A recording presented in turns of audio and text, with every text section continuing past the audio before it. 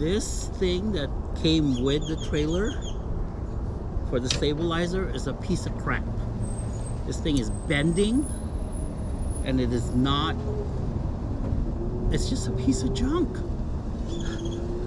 So what I've been using instead of this is the same jack, is the same tire iron that I've been using for the Blue Ox, except I have a 13 by 16, whatever you call these things.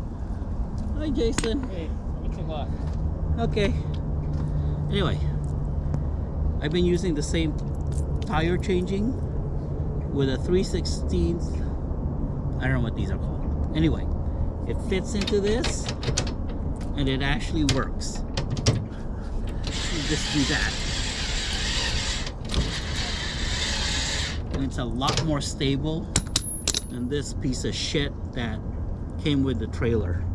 So this I'm no longer gonna be carrying. I'm probably just gonna trash it.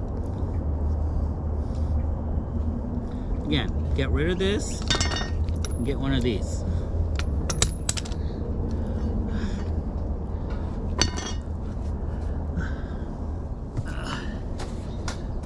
Okay, and the instruction says do a bead.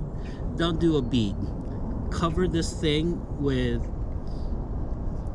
this dish soap and it'll go down easier.